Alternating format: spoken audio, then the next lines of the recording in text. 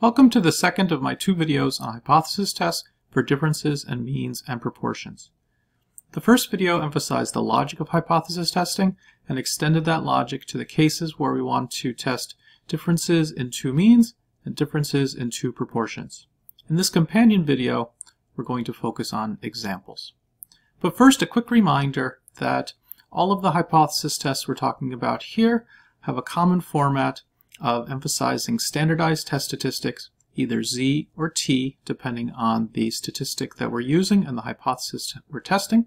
But all of these have a common standardized approach, and the sampling distribution provides all of the information we need to conduct our hypothesis test. Regardless of whether we're testing means, proportion, or regression coefficients, the logic underlying these hypothesis tests are the same, and again, that logic was emphasized in the first video. In this video, we're going to focus on the application of using the difference in two sample means to test hypotheses about the difference in two population means, and similarly, using the difference in two sample proportions to test differences in two population proportions.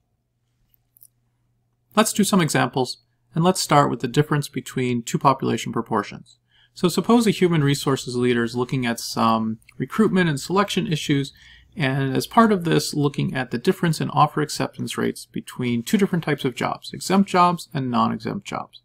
And notice that the offer acceptance rate is the proportion of new job offers to external candidates that are ultimately accepted by these candidates. So the offer acceptance rate is a proportion. If we're looking at offer acceptance rates between two different groups, this is an example of a difference in two proportions. So to analyze this, we need some data. And so suppose the human resources leader asks an intern to collect some data, and the intern takes two independent random samples. The intern looks at the population of exempt job offers and takes a random sample of 30 exempt offers, and independently of that looks at the pool of non-exempt job offers and randomly looks at 25 of those and calculates an offer acceptance rate of 0.7 in the first case and 0.8 in the second case. Do these data provide sufficient evidence to conclude that the proportion of accepted offers differs between these two different job categories? So notice this is a hypothesis test. Do these data provide sufficient evidence to make a specific conclusion? That's an example of a hypothesis test. So let's start by identifying this. We have hypothesis test for P1 minus P2. And notice that I'm going to use just generic 1 and 2. So it's important to define which is population or sample 1 and which is 2.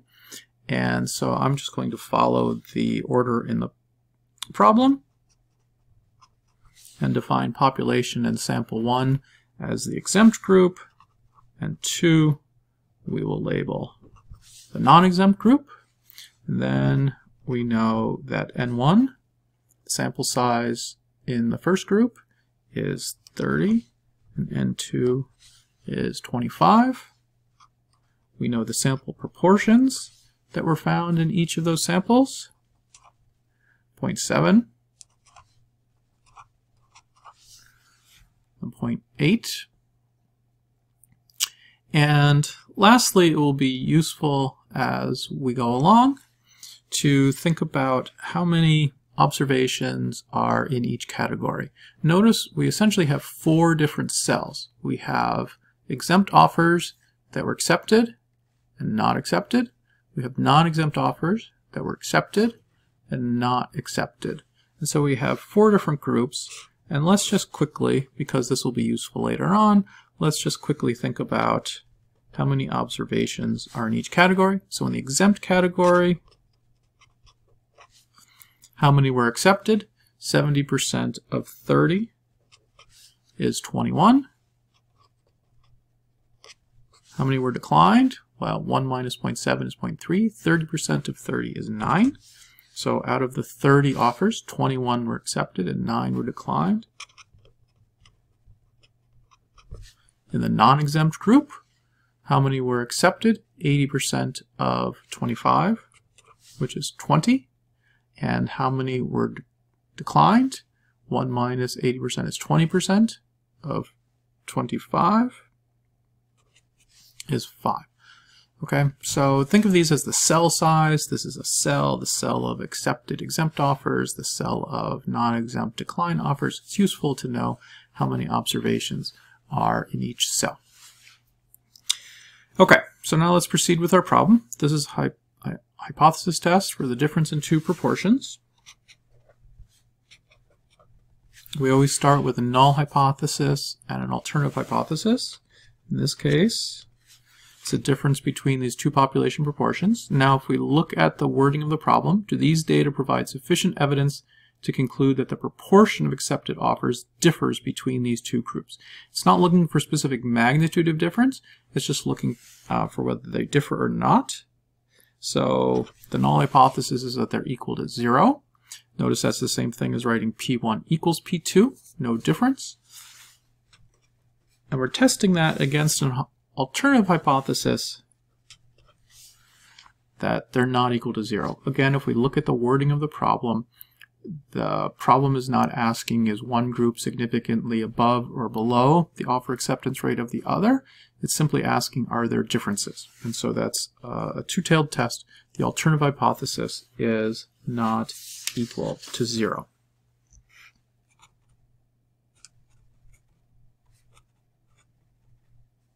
So let's think about the rejection region. Okay, with any statistical inference, we need to think about the sampling distribution of our statistic. Well, what are we thinking about in this case? Right, we're going to use the difference in the sample proportions to make an inference about the difference in the population proportion. And so we need to know the sampling distribution of our statistic here, P1 bar minus P2 bar. So there's a refresher of the details of the sampling distribution of P1 bar minus P2 bar. Let's skip down to the third one and think about the shape of P1 bar minus P2 bar, which is going to be important for calculating the rejection region. Okay, P1 bar minus P2 bar always has a normal distribution if the sample size is large. In the case of two population proportions, or two proportions, both samples have to be sufficiently large. The definition of large is that each one of these cells has to have at least 5 observations. And you can see each one of these cells does indeed have at least 5 observations. And so from the properties of the sampling distribution, we know that this has a normal distribution. So we can draw a picture. This will be standardized to a standard normal. And now the next thing, so we have the shape of our statistic, which is a normal shape. And the next question is, in terms of the rejection region, how many tails do we have? Well, this is a two-tailed test, and so we want to account for the probability that we have an extreme positive value of our test statistic and an extreme negative value of our test statistic. So with a two-tailed test, we always have a picture that looks like this. I should have added up here that we're using a significance level of 5%. So that means that we want to account for a 2.5% chance of having an extreme value of our test statistic above the hypothesized value and a 2.5% chance of having an extreme test statistic below our hypothesized value. So we take our alpha and we equally distribute it between the two tails. In terms of z, we can use a standard table of critical values. So we're going to use 0.025 because we have 2.5% in the upper tail, 2.5% in the lower tail. As degrees of freedom increase and we get down to an infinite degrees of freedom, that's the normal distribution. And so this is the 0.025 column. So the critical z statistic, z value is 1.96. And because we have a two-tailed test, we also have to include the possibility of being less than minus 1.96. So there's only a 5% chance of being as extreme as being above positive 1.96 or below negative 1.96. And so we are going to reject the null hypothesis if the absolute value of z is greater than 1.96. Absolute value accounts for positive values being above and negative values being below. Okay, so now that's our rejection region. Now we need to calculate the actual z statistic based on the samples that we drew. And remember, we're going to then compare that to the rejection region. If the z statistic based on our actual two samples is somewhere here in the middle, then we're going to say, well, that very well could have happened with sampling variability, the fact that we only have samples, not the full population. That could have happened even with the null hypothesis being true, so there's not enough evidence to contradict the null hypothesis. However, if the z statistic based on our actual values of p1 bar and p2 bar up here, if that z statistic is above 1.96 or below minus 1.96, this tells us that that's only going to happen 5% of the time if the null hypothesis is true based on sampling variability. And so while it could have happened, right, it's not going to happen very often. The more likely explanation, if we have an extreme z statistic, the more likely explanation is that this is wrong. And the true difference really is, somewhere out here in the positive range or somewhere out there in the negative range. And so if we have an extreme z statistic only happens less than 5% of the time, due to sampling variability, we're going to reject the null in favor of the alternative. Okay, so for that, we need our test statistic. So we have hypotheses. We have rejection region. Now test statistic z, which is going to start with our statistics over here, the difference in the sample proportions. And to standardize anything, we demean it, we subtract the mean, and we divide by the standard error, or since this is a statistic, we call it a standard error. And so we're standardizing this by subtracting the mean of that and dividing by the standard deviation or standard error of that. Okay, so two pieces of this are fairly straightforward. P1 bar and P2 bar, that's just 0.7 minus 0.8. And remember, this test statistic is if the null hypothesis is true, and if the null hypothesis is true, then P1 minus P2 is 0, and the mean is P1 minus P2, which again, if the null hypothesis is true, that's just 0. So the numerator is pretty straightforward. It's just the difference in the sample proportions. Okay, now it's this standard error that's a little more cumbersome to calculate, unfortunately. Okay, there are two different ways of calculating the standard error. Let me go back. So the standard error is number 2 in the sampling distribution box up here. All right, so we're now trying to figure out how do we calculate that standard error.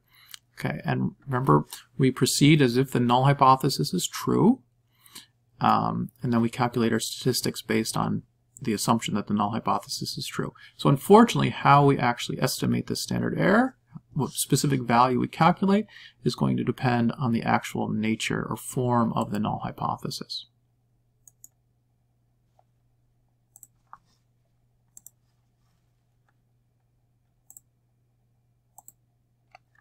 So there's two different forms that we want to look at.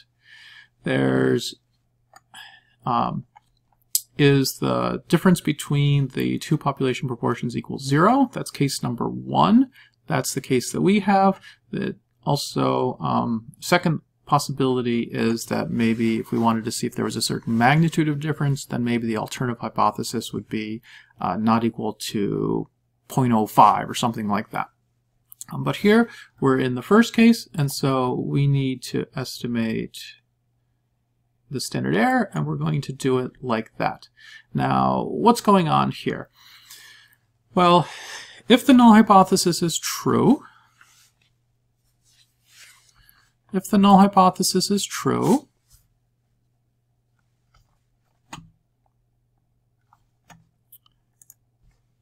okay, pen is back. If the null hypothesis is true, then the two population proportions are the same, which means up here we really just have two separate estimates of the same thing.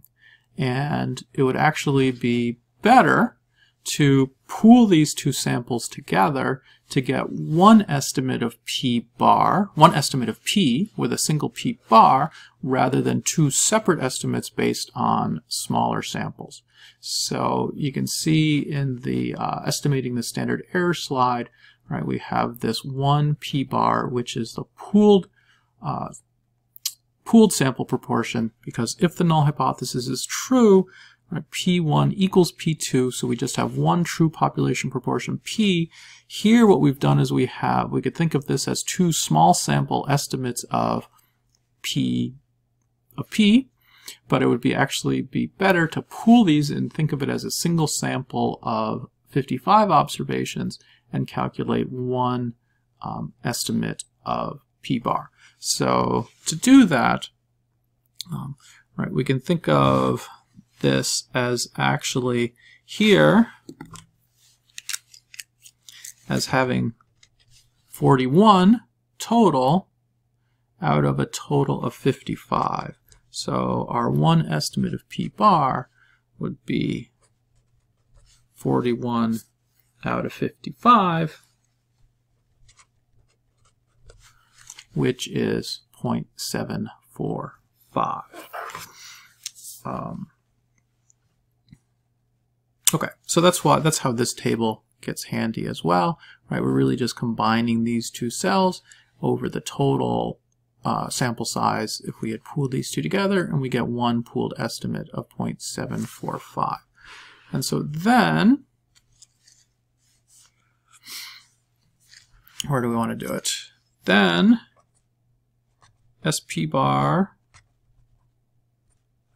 1 minus 2, right, is P bar 1, sorry, just P bar 1 minus P bar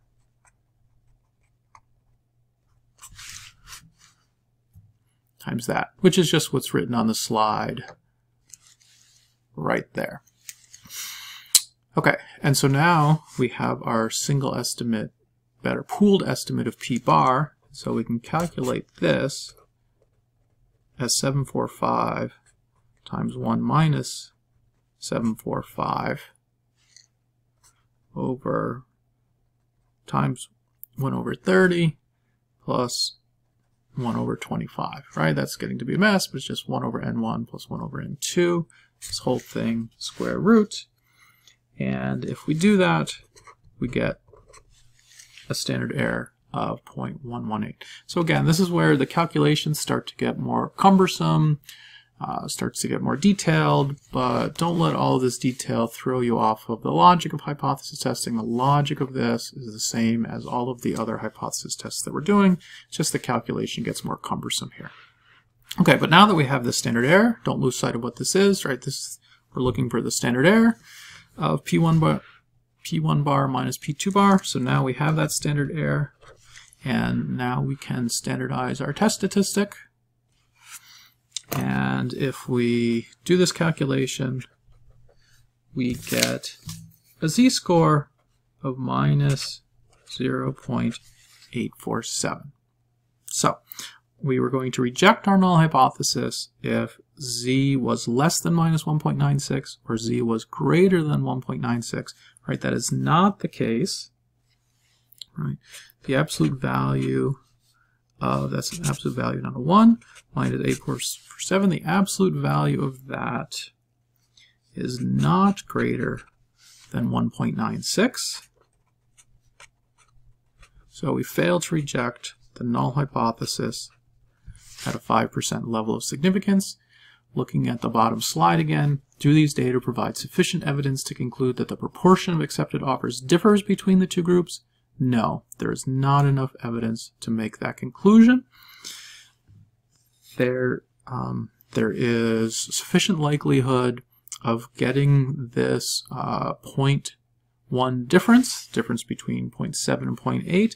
There's a reasonable chance of getting that difference solely based on sampling variability, solely based on the fact that we only have samples rather than the full population, even if the null hypothesis is true.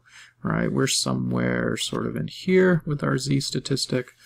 There's a relatively high chance of getting 2 samples with that difference based on the small sample sizes we have based on sampling variability. So that's not enough evidence to cast doubt on the plausibility of, or the validity of, this null hypothesis, so we fail to reject. Remember, we never accept. We are not accepting the null hypothesis. We have not proven that the null hypothesis is true. Rather, there is not enough evidence to reject it. Let's do an example of a difference in 2 means. Suppose somebody has created some kind of complicated, subjective, obviously fictional, but some kind of subjective ice dam risk score, which is something that we have to worry about here in Minnesota. And suppose this person has made daily calculations of this score across 2 different winters and is interested in trying to test the effectiveness of 2 different systems for trying to prevent or lessen the risk of ice dams. And so in the first winter, so we have a number of observations in a first winter with an old ice dam prevention system in place. And in the second winter, there's a different ice dam prevention in place. And so is there sufficient evidence to conclude that the average risk score is lower in the second winter with the new prevention system relative to the first one? Again, this is worded as a hypothesis test. Is there sufficient evidence to conclude a specific thing? And we're going to use the conventional level of significance of 0.05. So we need to look at the data. Again, it's fictitious, but look at the data. We have 2 different samples. We have from the first winter, we have from the second winter, and I have this all in Excel, and so I created a pivot table. And so here we have the average of that risk score, the standard deviation of that risk score, and the sample sizes across the 2 different seasons. So again, let's start by identifying our problem. We have a hypothesis test for the difference in 2 means, and try to get in the habit of defining what each one is. In this case, the numbering follows fairly naturally from the problem. Just winter 1 and winter 2 will be sample and population 1 and 2. We have a sample mean of 522 in the first winter and 498 in the second. We have standard deviation in 1 and 2 of 140 and 212, and we have a sample size of, where can we squeeze it in? We have a sample size of 111 and of 98. Okay, so that's what we know from the problem. Let's now look at our hypotheses. We always start with a null hypothesis. We know we're looking at the difference in 2 sample means, and so we're not looking for a certain magnitude of difference. We're looking for whether or not there's a difference. So the null hypothesis is equal to 0. We're not looking to see whether the new system has reduced it by an average of 30 or 50 or something like that. We're just looking for whether there's a difference. So the null hypothesis is equal to 0. And notice that if the null hypothesis is true, that's mu1 equals mu2, so there's no difference. For the alternative hypothesis, now we need to figure out, is this a one-tailed test or a two-tailed test? Is there a specific direction that we're particularly interested in? And in this problem, the answer to that is yes.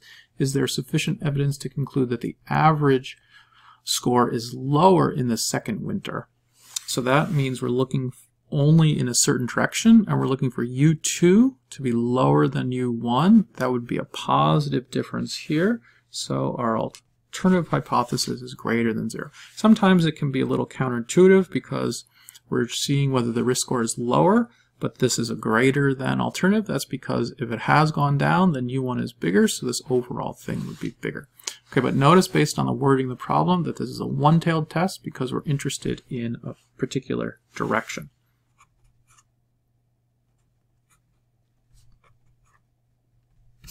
So we had the hypotheses. Let's look at the rejection region. For the rejection region, we need the sampling distribution of our sample statistic. And our sample statistic that we're thinking about is the difference in the two sample means. We're going to use that to make an inference about the difference in the two population means. All right, if this looks really big, then that might be evidence in favor of the alternative hypothesis. If this looks small, that's not enough to reject the null hypothesis. Well, what's the difference between large and small? Well, it's the probability of getting the test statistic that we got just based on sampling variability under the assumption that the null hypothesis is true. So we need the sampling distribution of x bar 1 minus x bar 2. There we have the sampling distribution of x bar 1 minus x bar 2. Let's jump down to the shape. And so the difference between x bar 1 and x bar 2 will have the shape of a t-distribution as long as the sample sizes are large enough. And so the sample size being large enough is that the two sample sizes are at least 30. And again, we have 111 and we have 98. Those are both greater than 30. And so we know that we have the shape of a t-distribution. So the picture here, which has the shape of a t-distribution, is going to be standardized to have exactly a t-distribution. How many degrees of freedom? Well, it's the smaller of the sample sizes minus 1. So the smaller of the sample sizes is 98. So degrees of freedom is 97. We have 97 degrees of freedom. 1 minus the smaller of the two sample sizes. The smaller of the two sample sizes is 98. So 1 minus that, 97 degrees of freedom. Our rejection region is only going to be the upper tail because it always matches. The picture should always match the form of the alternative hypothesis. This is a greater than, so we're only looking in this upper tail. And we want, what's the probability here? Well, again, we're using conventional significance level of 5%. So we need to find a critical t-value here such that there's only a 5% chance of getting a t-value above that level. Okay, so we use our standard, now familiar hopefully, table of t-distribution critical values. We look at the number of degrees of freedom, which would be in here. Now we don't have 97 on this handout specifically, so the more conservative thing would be to round down to 95 degrees of freedom. You can see the difference is really small here, so it's not really going to matter. But the more conservative thing is to round down if this is all that we have. A statistical package or Excel, you'll be able to calculate the exact. And again, it's not much of a difference at this point. So the actual critical value is 97 degrees of freedom. I should have said we're emphasizing we're looking in the 0.05 column because we're putting everything in the upper tail. And so at a 5% level, that is 1.661.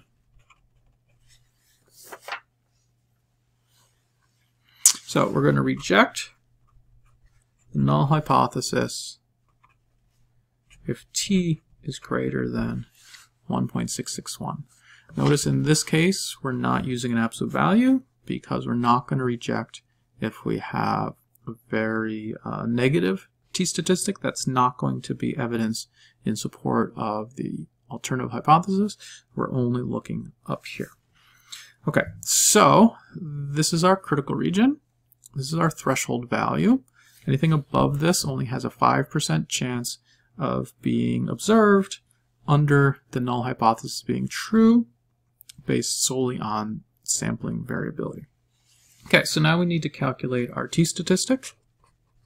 That is going to start with our difference in the sample means, and that's what we're standardizing. So we subtract the mean of that thing, and we divide by the standard error of that. And so this here is just the difference in the actual sample means, 522 minus 498. And what about the mean of this? Well, if the null hypothesis is true, the mean difference there is 0. And then we need to divide by the standard error. The standard error is the square root of the two variances added together after dividing by their respective sample sizes. So this, we're going to look at the variances. You can see the pivot table down on the slide. All right. The standard deviation from sample 1 is 140, so the variance is 140 squared divided by the sample size of 111. And the standard deviation in samples 2 was 212. Variance, we need to square that, divide it by its sample size. And if we do all of that math, we get 25.203. So that's what's going to go here. 25.203. So here's our t-statistic. We take our sample statistic, and we take the mean under the assumption that the null hypothesis is true, which is just 0, and divide by the standard error, which we just calculated to be 25.203. So our t-statistic is 0.953. That gives us something like in here, somewhere in the middle. And so is 0.953 greater than 1.661? No. T equals 0.953 is not greater than 1.661. So we again fail to reject the null hypothesis at a 5% level of significance. So, is there sufficient evidence to conclude that the average ice dam risk score is lower in winter 2? No, there is not enough evidence. That doesn't mean that they're the same. We never prove or accept the null hypothesis. It doesn't mean that they're the same, but there is not enough evidence to reject it in favor of this alternative. All right, so could we have gotten one sample with mean 522 and another sample with mean 498 if the true difference is 0? Could we have gotten those two that magnitude of difference based solely on sampling error? Yes. And yes, with a reasonable probability. So there's not enough evidence to, again, reject the null hypothesis. So we can do this by using a dummy variable in a regression as well. So let me pull up Excel here. And so here's our fake data for winter 1 and winter 2. We have the risk score, winter 1 and winter 2. And now to run a regression, we want to stack it. And we have a dummy variable here. We have a dummy variable here in column E, where it equals 1 for winter 2 when we have the new system in place, and it equals 0 for winter 1. Okay, and so we've stacked our data, and now we can just run a regression where ice dam risk score is the dependent variable, with new system being the only independent variable in the regression.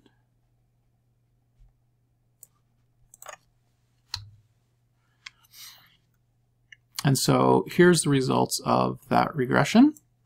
We've pooled all of the data from the two winter seasons together, a total of 209 observations. And you can see here in the intercept box, that is the estimated average score for the first winter, 521. If you look on our pivot table results, it's 522. The only difference there is because in the pivot table I just rounded up, so we didn't have to worry about so many decimal places. If I had done the pivot table with more decimal places, it would have been exactly 521.6937, the same exact thing. And then how about our dummy variable? Our dummy variable is minus 0.23. Which, if you account for rounding, is exactly the average difference we found when we did the problem looking at the difference in the pivot table results. Again, the only difference there is rounding, and that's exactly the interpretation of dummy variable in a simple linear regression. New system is only turned on for the second winter season, and so the intercept is the average of the risk score, our dependent variable, the average of the risk score when the dependent variable is off, so that's winter season number 1, so 522, and then the new system dummy variable captures the difference in the average, so the difference is minus 23, and if we subtracted that from the intercept, that would give us something 498 plus or minus rounding. 498, the same number that we found in the pivot table. So that's the typical classic interpretation and use of a dummy variable in a simple linear regression. It gives us the same descriptive differences as we would get just by looking at the pivot table. Now, but what about testing the difference? Well, to test whether there is a difference between the two coefficients, right, that's the same thing as just testing whether or not this regression coefficient equals 0. So I think we could rearrange these windows a little bit, make some room down here. All right, this would be the same thing as testing the null hypothesis that beta equals 0. Right, so where beta is the regression coefficient on the new system dummy variable, if beta equals 0, then there's no difference. Against the alternative, that beta is less than 0. Now this sign is different from when we just did the difference in the two means, but that's because we've set it up a little bit differently, and the dummy variable is directly picking up the difference, and here we're looking for a negative difference. And so we can test this hypothesis using exactly the results that we have in our regression output. See, we have a t-statistic of minus 0.9539, and there's a p-value of 0.341. And so would we reject, is there enough evidence to reject this null hypothesis? No. We could use a critical value again, and it'd be around minus 1.6 something, and this isn't less than minus 1.6 something, so we would fail to reject. Also, we could use the p-value.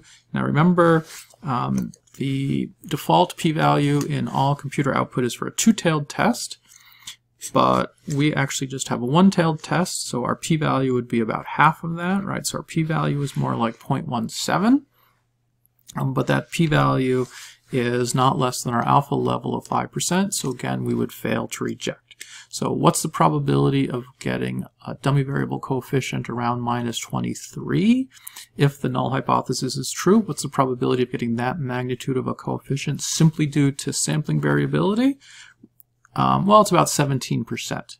And our threshold level, right, the level to which we need to rise in order to have enough evidence to reject the null hypothesis, is only a 5% chance. We're finding about a 17% chance. Our threshold risk tolerance, if you will, level is around 5%, or is 5%. 17% is not less than 5%, so there's not enough evidence to reject this null hypothesis. So again, we're getting the same conclusion regardless of whether we use it as a dummy, whether we test it as a dummy variable in a regression, or if we do it as a conventional difference between two means. Okay, now if we had the numbers side by side, the numbers aren't necessarily identical. There's slight degrees of freedom differences. In the regression, all of the observations are being pooled, so the degrees of freedom is larger. And there's a slight difference in how the standard error is calculated.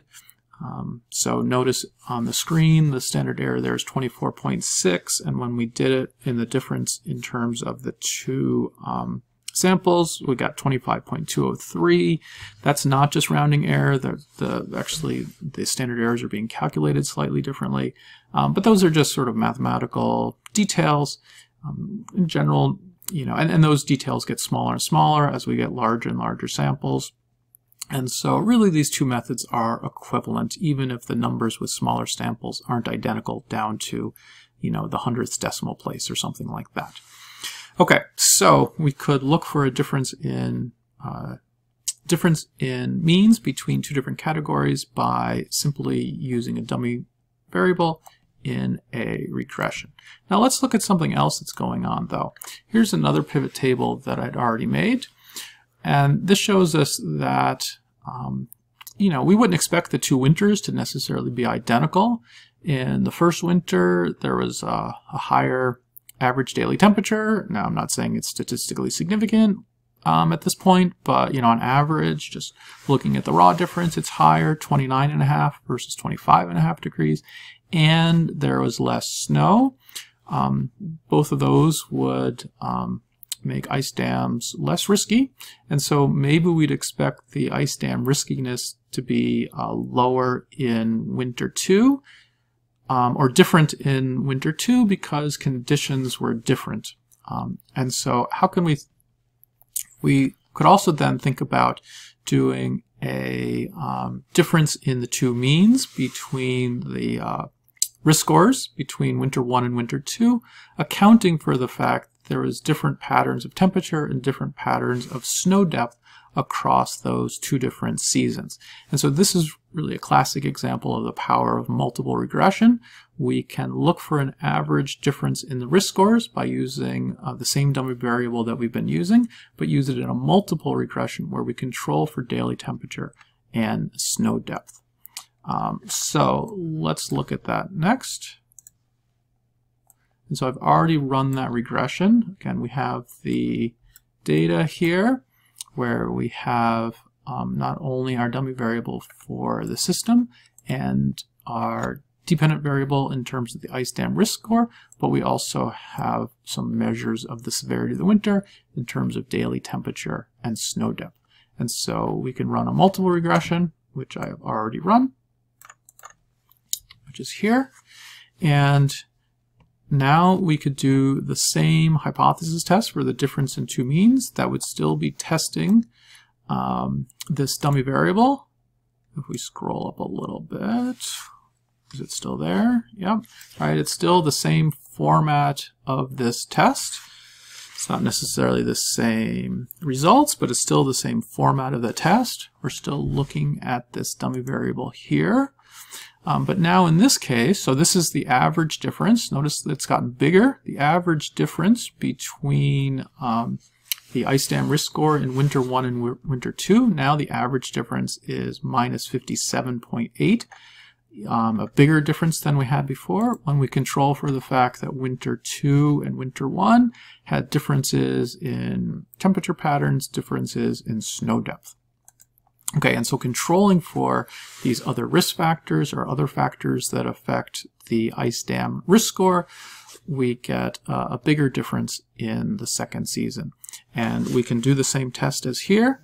And in this case, for our adjusted, we can think of this as the adjusted, or the difference in the adjusted means, adjusting for differences in temperature and snow depth.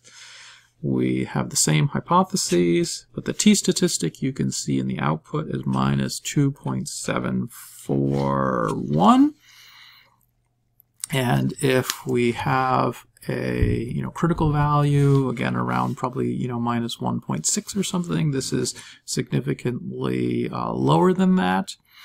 And you can see that in the p-value reported there as well. The p-value in the output is 0.007.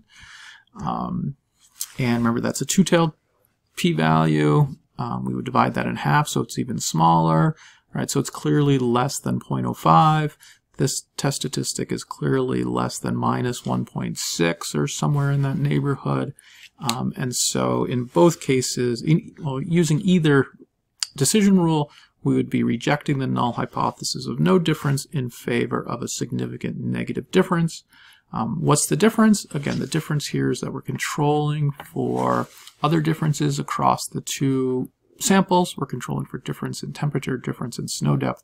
And so when we make those adjustments, when we control for those things, we do, in this case, find a significant difference between the average ice dam risk score in winter 1 versus winter 2. And in fact, it's significantly lower in the second winter.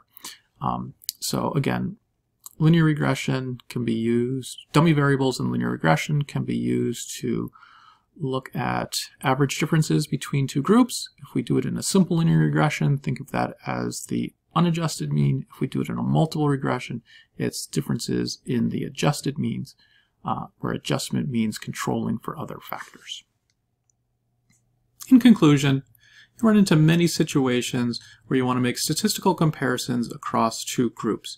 And whether we're doing that for single means or proportions or regression coefficients, or whether we're doing this for the differences in two means, differences in two proportions, which is the focus of this video, it has the same logic. So don't be overwhelmed by seeing these as completely different problems. Just focus on the logic and focus on how each of these different types of tests are really just variations on a theme, embracing the same procedure, the same logic, just the calculations might be different. Now, with respect to differences in means and proportions specifically, however, right, you need to remember that there might be disguised cases, which are actually matched pairs. So they're not a differences in two means or proportions. They're from the same sample, not two individual random samples. And I talk about this a little bit more in the confidence interval video that I made. And also remember, specifically in terms of differences between means, you can also use dummy variables without any control variables. This would be looking at unadjusted differences, but an advantage of regression over just a difference in two means hypothesis test is that you could also look at differences in what we could think of as adjusted mean differences. Right? So the difference between two means adjusting for other factors.